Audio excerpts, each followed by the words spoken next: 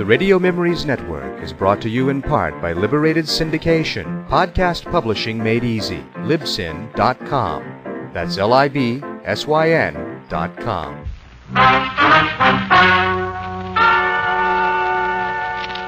Ladies and gentlemen, the story you are about to hear is true.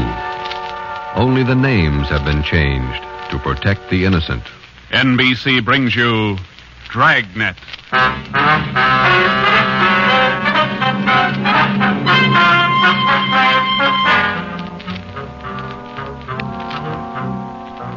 You're a detective sergeant.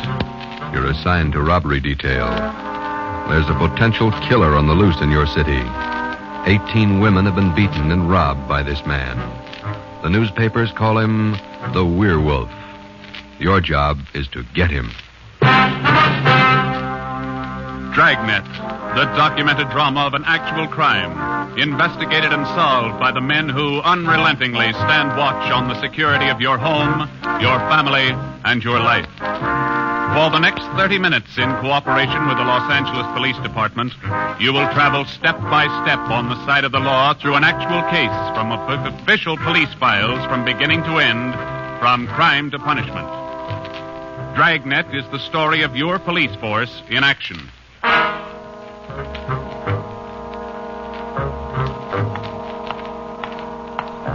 It was Thursday morning, February 2nd.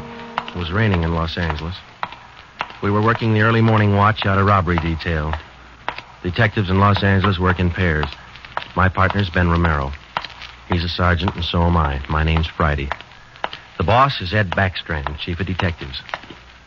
I was on the way back from the teletype room, and it was 3 a.m. when I got to room 27A. Robbery detail. Hi, Ben. What's up? Keep your coat on, Joe. Just had a hotshot call. Coming, Skipper? Right behind you. Let's go, Freddy. Well, what was it, Ed?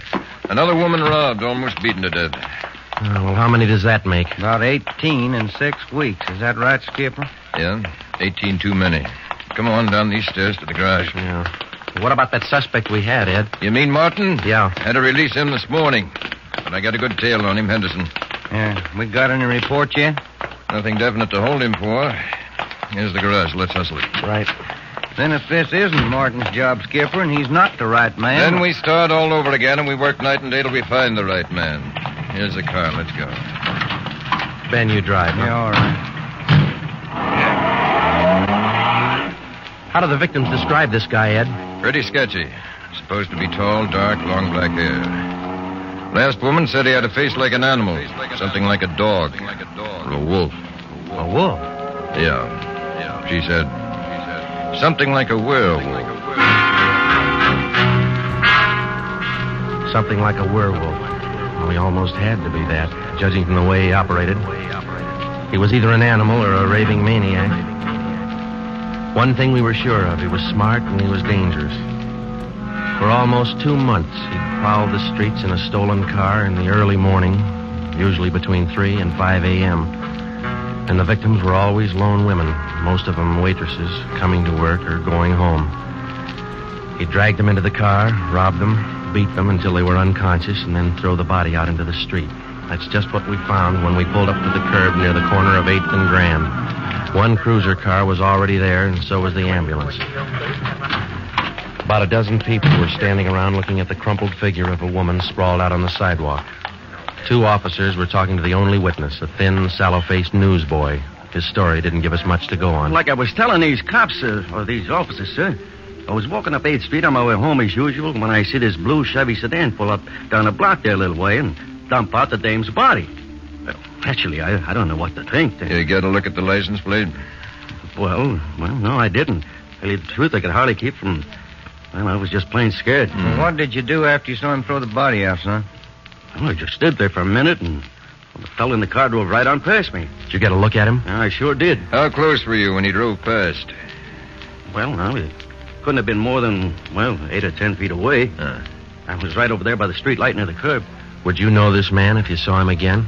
I don't know about his height or his build or his weight, but, mister, his face I'll never forget. Why do you say that? It was just like the paper says about him. Right here on the front page. Here, read it. See? Woman says the attacker looked like werewolf. That's all the newsboy could tell us. The suspect drove a blue sedan. He had a face like a werewolf. We covered the neighborhood for clues, and we questioned a dozen people, but we got nowhere. We took the witness's name and address, and we drove down a couple of blocks to an all-night gas station. 14-hour off the Metropolitan. I'm going in here and call the office and see if Henderson's called in on Martin. We might still have a suspect. Right, Skipper? 13-hour off the Metropolitan. Looks as mad as a wet hornet, doesn't it, Joe? Yeah. Did you get a good look at that woman's face when they moved her in the ambulance? Hell. Sure does like to mess him up. Oh, I don't know how we're going to get him, Ben, but we better do it fast. Next time, it'll probably be murder. Oh, here comes the skipper, Joe. Uh-oh. Doesn't look good. What is it, Ed? Just talked to Henderson. He tailed Martin to a bar in Long Beach. Hasn't been out of his sight for 2 minutes since yesterday. Martin's clear. And we're right back where we started. Yeah, with one more half-dead woman in the hospital. Well, how about that stolen car, Skipper? Wait a minute. Get that radio up. Okay. Code 3, ambulance dispatched. Code? Attention, all units. On Grand Avenue between Venice and Washington, a woman, victim of robbery and attack. Code 3, ambulance to task. Code 3, red light and siren. Come on, Friday, let's roll.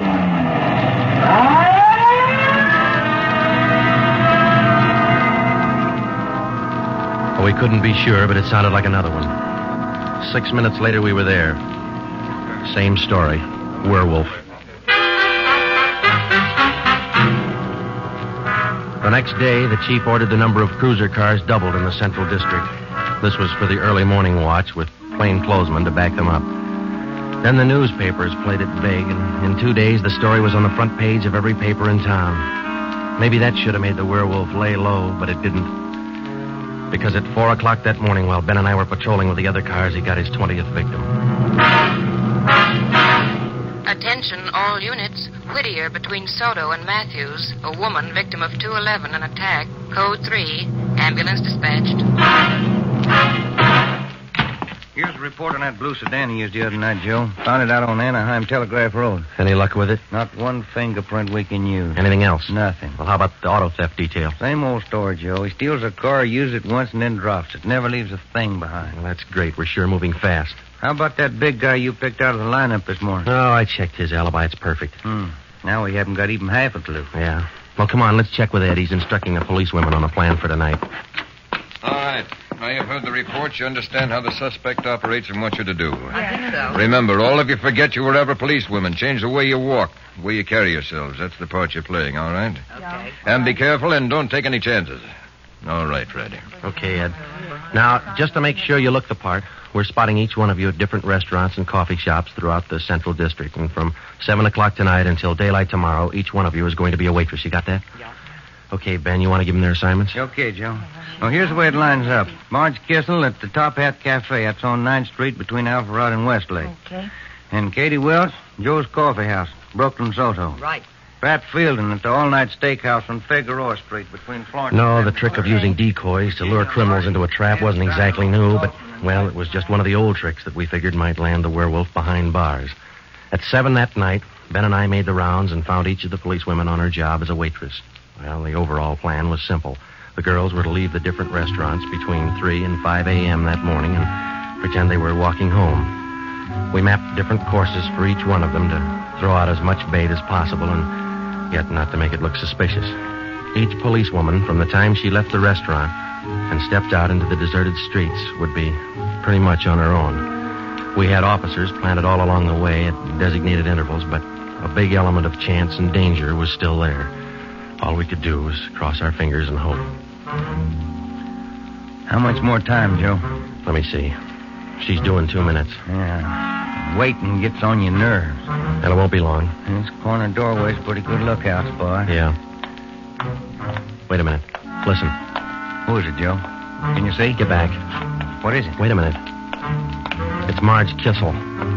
There's a man following her, a big guy. If it's the werewolf, where's his car? I don't know. Maybe he changed his plans. Get back. Here they come.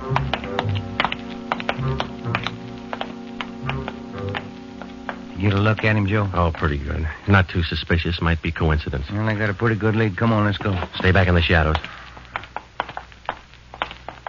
Hey, Joe. So where'd the guy go to? I lost him. The little coffee shop up in the next corner, see? Take a look. Oh, yeah. He's opening the door. He's turning on the lights. Yeah. Looks like a false alarm, Joe. Well, let's check him anyway.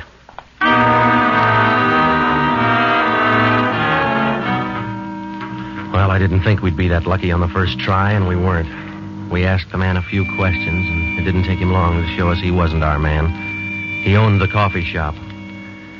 So, Ben and I went back and took up our posts again and waited for the next decoy. We covered that 10-block course 6 times that morning, back and forth, following the bait, but it was almost as if the guy could sense a trap. Not once did we get a nibble. By the time our last decoy finished the route, it was almost daylight. Joe, I never was so glad to see that sun come up in my whole life. My feet feel like they're puffing right up out of my shoes. Yeah, me too. Come on, let's get over to the car and check on the other squad out in Boyle Heights, huh? Mm-hmm. Oh. Hit the radio, will you, Ben? Yeah. Joe, there must be some easier job on the force than this. Yeah, you and me both. Now, let's see what happened to the others, huh? 80K to Unit 104K. Come in. 104K to Unit 80K. Go ahead. 104K, this is Friday. You do any good out there? This is Miller. I'll call Curtis. Stand by. 80K to 104K, Roger. What do you think, Joe? Maybe a bite? I don't know. Oh, this guy seems to work like a mind reader. Well, he can't win all of them. 104K to Unit 80K. This is Curtis. Go ahead. This is Friday, Al. How'd you do out there? Any luck? Just checked in the last gal, Joe. 80 Welch, not a sign. Okay, Al. Have the men check in. 80K clear. KGPL. Okay, let's go, Ben. When we finally got back to the office that morning, both Ben and I were ready for some sleep, but it didn't look like we were going to get it. We just about finished going through the overnight reports for some kind of a lead when the phone rang. Robbery Friday. Hi, Joe. This is Wilkerson, auto theft. Hi, Wilkie. You got something for us? Not much, Joe, but it might work into something. Just got a report in on a pair of stolen license plates. Oh? Yeah. I'm not much of a hawkshaw, but I figure there's just a chance it might be your werewolf boy. How come? I don't know. Maybe just a hunch. After 13 years in this business, you get to know thieves pretty well. Sometimes you got to even think like them. Okay, Wilkie, thanks. We'll check by in a couple of minutes. Right, Joe. What do you have to say? Pair of license plates stolen last night. Wilkie's got a hunch it could have been our man. Well, might be an angle, Joe. If that werewolf guy'd hang on to one car long enough, we'd have a chance at him. Well, he's too smart for that. I don't know, Joe. Sooner or later, he's going to make a mistake. Yeah. Come on, let's check with Wilkie. Well, we checked with Wilkerson. We got the best piece of news we'd had in days. On the average, 95% of stolen cars are recovered or located within 24 hours. In the remaining 5%, Wilkerson, by a simple process of elimination, narrowed down the number of cars the suspect might be driving. Wilkie figured 6 cars. There they are. Now, I'll bet you if you picked up your man tonight, he'd be in one of these cars. Let me see, huh? 2-door black sedan, yellow convertible, another sedan, green, blue coupe, black coupe, and a gray convertible. Well, that's good work, Wilkie. At least we got something to look for now. Yeah, you're right, Joe. Wilkie, you got the numbers of those stolen plates you're talking about? Yeah, right here, Ben. They're already on the hot sheet. Good. Keep us posted, huh? As usual, Ben. See you later, Wilkie. Well, that's a good break, Ben. Something to keep us busy tonight. Tonight? What do you mean? We're setting another trap. Same thing as last night. Same police women, same everything. Well, only this time let's hope he steps into it. You know, Joe, this werewolf character's getting me mad.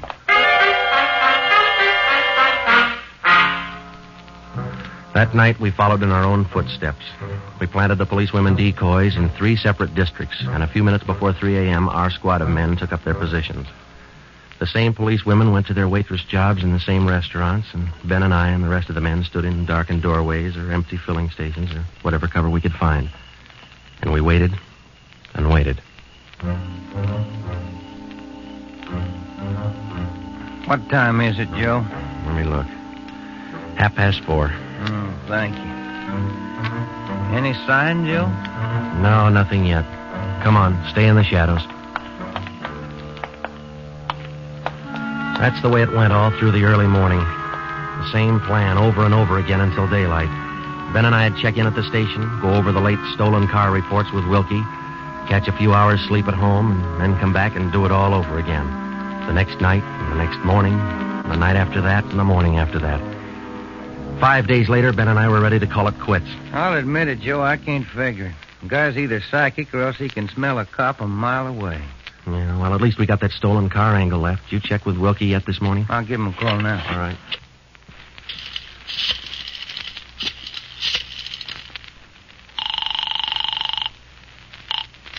Auto theft, Wilkerson. This is Ben, Wilkie. Got anything for us this morning? Yeah, just going to call you. You fellas ought to let me solve your cases for you. Why? What'd you get? The boys picked up 3 of those 6 stolen cars since late yesterday. Great. Now, what does that leave us with? Well, here are the 3 still missing. Yeah.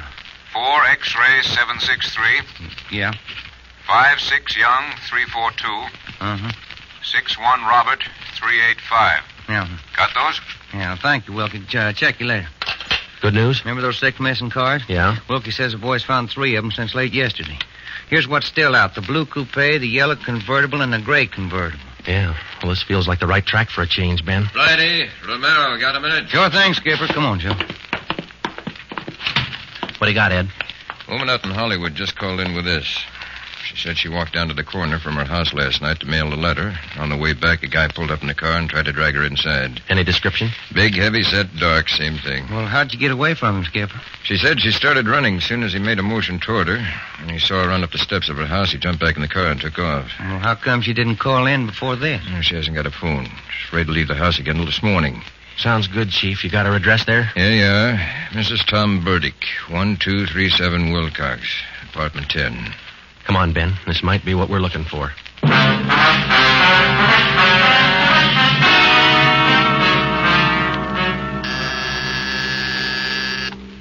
Who is it? Who's there? Sergeant Friday, ma'am. Police. Oh, just a moment. I'm Sergeant Romero, Miss Burdick. This is my partner, Sergeant Friday. We come out to check on your call about that little trouble last night. Oh, well, I don't know if I'm going to be much help to you. I was so frightened about all I could do was just run. Well, could you add anything to the man's description, Miss Burdick? I mean, other than what you told the chief on the phone? Well, now, honestly, I don't think I can. All I saw was this tall, dark man jumping out of his car and starting for me. He had a heavy build and seemed to me, well, a large head with lots of long black hair. Uh-huh. Miss Burdick, would you recognize this man if you ever saw him again? Well, I think I might. He was such an unusually big man, almost frightened me to death. Well, just one more question, Miss Burdick. Could you describe the car this man was driving when he approached you? His car? Mm-hmm. Why, yes. It was a gray convertible. Miss Burdick, are you sure of that? Yes, I'm sure of it. A gray convertible. Thank you, Miss Burdick. That's all we wanted to know.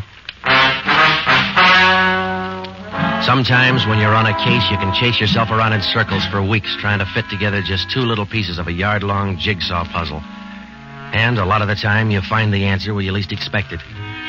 But once you get that feeling you're after the right man in the right way, there's nothing that can shake you. When Ben and I got back to headquarters, we went straight to the chief's office with the story, and we had him stake out the gray convertible. In other words, if any detective or officer spotted the car, he reported it back to us, but he stayed away from it. We figured that there probably weren't more than 2 of the victims who could take the witness stand and identify the man who robbed and beat them. Not with a smart defense lawyer, anyway. So there was only one way to catch this suspect. Red-handed. Here they are, Joe.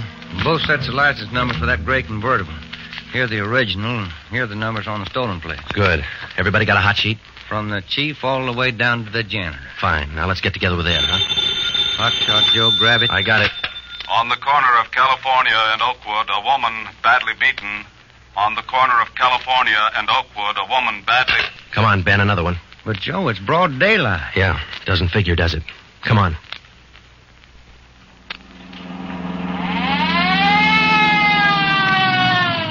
That vacant lot over there, Joe.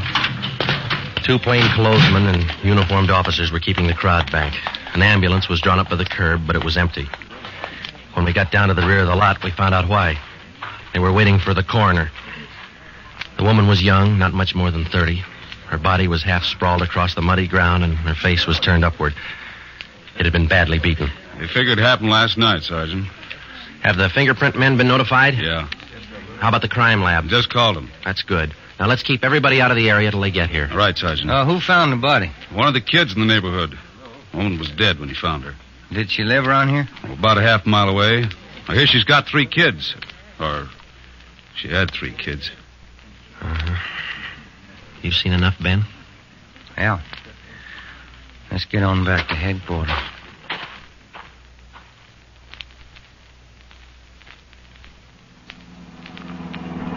All the way back to headquarters, Ben and I planned our next move. And by the time we got to Ed Backstrand's office, we knew exactly what had to be done. When we told him about the werewolf murder, he didn't say a thing for a minute. He just stared across the room at the calendar on the wall. Then he brought his hand down hard against the desk. Friday, Romero, I'm only going to say this once, so get it straight. That guy's pulled his last job in this city. He's through robbing and beating women, and he's through with murder. I've given you time to track him down, and now I want him in. No stalls and no excuses. I want him. I don't care how many men you use, and I don't care how you get him, but get him. That's all. Ben and I worked all that afternoon right through dinner, up until 8 o'clock. By that time, the overall plan was down on paper and already in action. It was one of the biggest things we'd ever tackled, and, well, we didn't know if it was going to work. We only knew it had to work. We had a squad of 65 cars to stretch out over 40 square miles of the city in one big dragnet. The blockade itself would be stationary most of the time, and working inside it would be 2 cars, 14 policewomen as decoys, with 2 plainclothesmen assigned to watch each policewoman. If and when the werewolf was sighted in the gray convertible, we'd automatically take over the police radio for the whole city, and Backstrand would direct the chase from headquarters. A little after 8, we had coffee and hamburgers, and we went to Ben's for a few hours.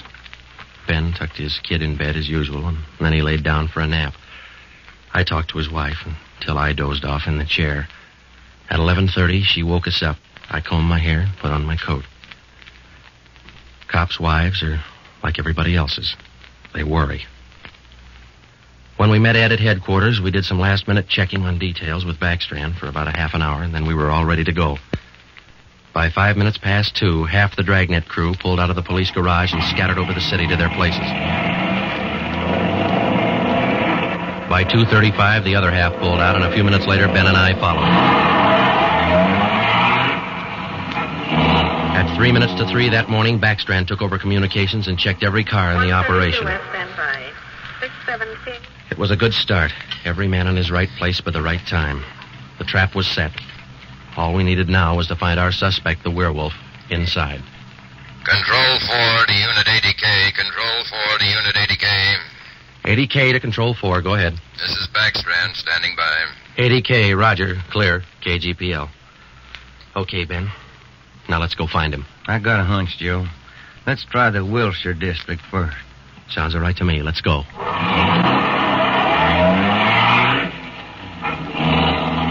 For the first hour and a half, we raked the Wilshire district back and forth. Not a sign. Then about 38 minutes past 4, we headed back for the downtown area and parked in an alley where we could double-check on one of our policewomen decoys. Here comes one of the gals now, Joe. Pat Field. Bet her feet are almost as tarred as mine. Yeah. Did you see anything else, Ben? Nothing. Quiet as a church. No, wait a minute. Car just turned the corner. Heading up in the same direction she is. Joe. Joe, it's slowing down. Wait a minute. It's pulling up beside her.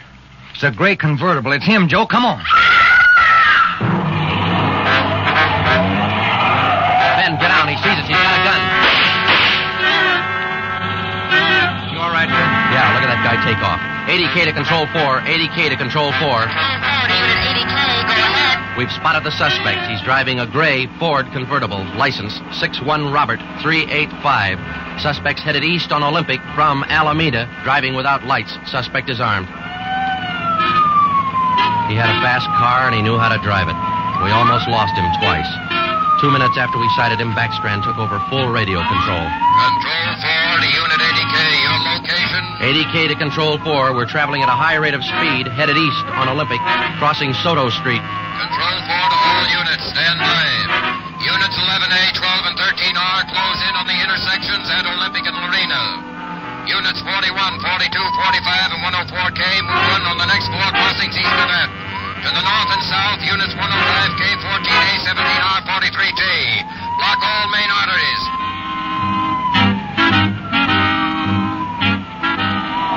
In the next half hour, the 65 cars in the dragnet had pulled in like a noose around a 5-mile area.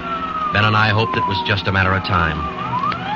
Unit 80K to Control 4. Control 4 to 80K, go ahead. He's headed north on Fresno Street, crossing Whittier Boulevard. Attention all units. 80K now pursuing suspect north on Fresno from Whittier Boulevard. Units 15, 105K, 11R, and 18A block off the intersection on Fresno and 4. Hey, Ben, up there ahead. What's he trying to do now? Look, he's turning around. Yeah, and he's coming right for us. Watch it, Joe. Look out! Pretty close. 80K to Control 4. Control 4 to 80K, go ahead. Exchanging shots with suspect. Watch it, Ben. Here he comes again. Sure likes to use that gun, doesn't he? Sure does. Hey, Joe, look. Look, he's turning east. He's running for Hollenbeck Park. Yeah, 80K to Control 4. Control 4, go ahead. Suspect just drove up over curb and into Hollenbeck Park. Control 4 to all units. Control 4 to all units. Converge on Hollenbeck Park. Suspect is in the park. He's armed. Use caution. Code 3.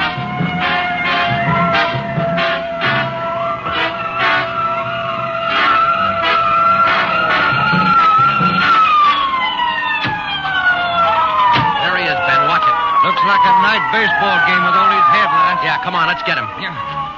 Never say die, huh, Joe? Joe, can you get a shot at him? Don't shoot! Don't shoot! I'll give up! Don't shoot! Then step out in the open and get your hands in the air. All right, I give up, but don't shoot! You're a brave killer. Yeah, come on.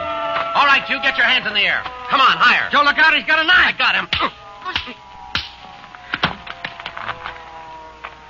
Joe, those women were right. He does look like a werewolf. Yeah. You got your handcuffs? Yeah.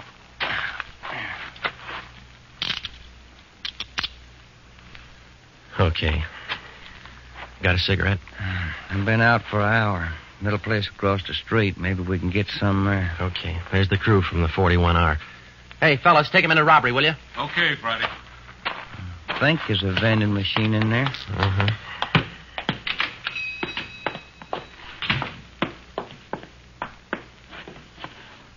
Say, you got some change for the cigarette machine, mister? I think so. Say, who was that guy all them cops were after over in the park a little while ago? I picked up the werewolf. Been reading the papers? Yeah. You fellas cops? Yeah. Sure made it easy for you, didn't he? All you cops had to do was surround the little fella in the park. Nothing to it, huh? Yeah, that's right, mister. Nothing to it.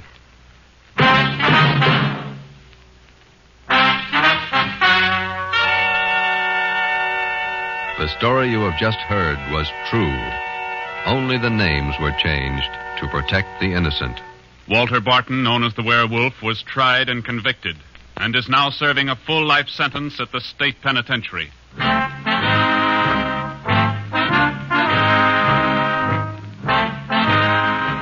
This has been Dragnet, the third in a new series of authentic cases from official files. Technical advice for Dragnet comes from the office of C.B. Horrell, Chief of Police, Los Angeles Police Department.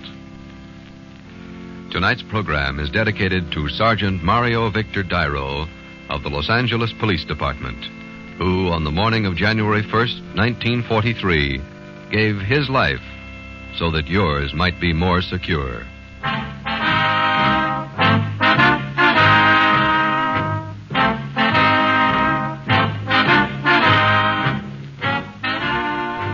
Dragnet came to you from Los Angeles.